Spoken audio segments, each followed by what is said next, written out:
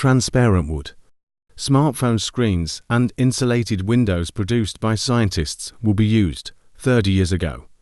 A botanist in Germany wanted to see the inner workings of woody plants without dissecting them. Siegfried Fink succeeded in creating transparent wood by bleaching pigments in plant cells and published his technique in a wood technology journal.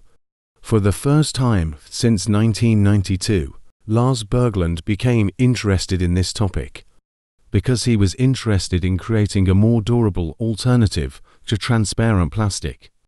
What is transparent wood used for, and how is it produced? After years of experiments, research is now beginning to bear fruit. Transparent wood may soon find use in super strong displays for smartphones, in soft, bright lighting fixtures, and can even be used as an additive to structural features, such as color-changing windows. I really believe that this material has a promising future, says wood nanotechnology expert Qiliang Fu, who works as a graduate student in Berglund's laboratory at Nanjing University of Forestry in China. The wood consists of countless small vertical channels that resemble a tight bundle of reeds bound together with glue.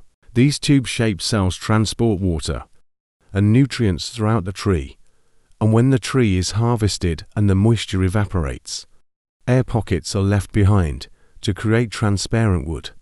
Scientists first need to replace or get rid of the glue called lignin, which holds bundles of cells together and provides trunks and branches with much of their earthy brown hue. After the lignin is bleached or otherwise removed, a milky white skeleton of hollow cells remains. This skeleton is still opaque because the cell walls bend light to a different degree than the air in the cell pockets. This value is called the refractive index. Filling the air pockets with a substance such as epoxy resin, which bends light to a similar degree as cell walls, makes the wood transparent.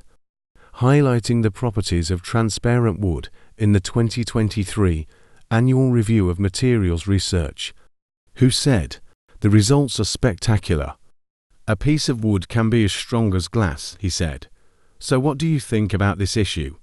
You can share your thoughts with us in the comment section.